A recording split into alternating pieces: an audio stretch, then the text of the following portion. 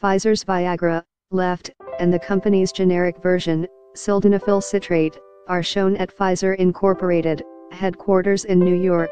Photo, Richard Drew/AP. Trenton, NJ. The little blue pill that's helped millions of men in the bedroom is turning white. Drugmaker Pfizer is launching its own cheaper generic version of Viagra rather than lose most sales when the impotence pill gets its first generic competition next week.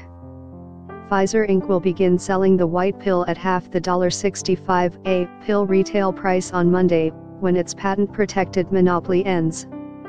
Generic maker Teva Pharmaceuticals can start selling its version then, but isn't disclosing the price. Many more generics go on sale next summer, which will steadily slash the price of generics, possibly by 90%. Patients are paying fortunes. When generic Viagra comes out, they will be very happy, said Drive. Nashim Kotlowitz, a urologist at New York's Staten Island University Hospital. Launched in 1998, Viagra was the first pill for impotence.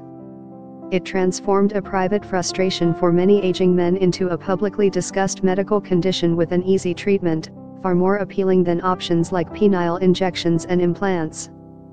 Pfizer's early TV ads for the little blue pill even coined the term erectile dysfunction, ED for short.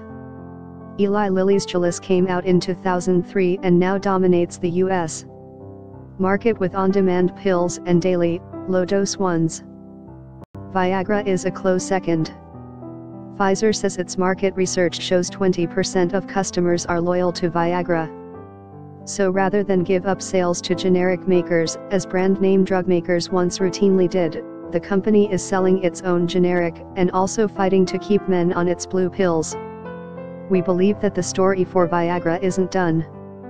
It's just going to be a new chapter, said Jim Sage, president of U.S.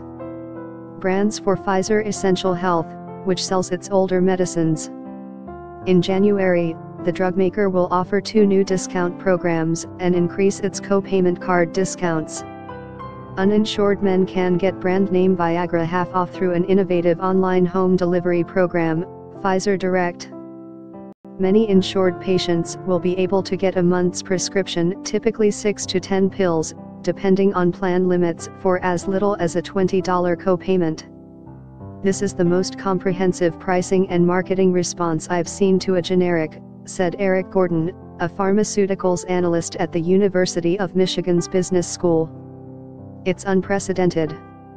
Gordon thinks Pfizer's reduced prices will retain some patients and attract others who buy pills, often counterfeits, from the internet. Drive Matthias Hofer, a urologist at Northwestern Memorial Hospital in Chicago, said some of his insured patients who take Viagra wouldn't want a generic. They will be ecstatic if they can save money and get the brand product from Pfizer, he said.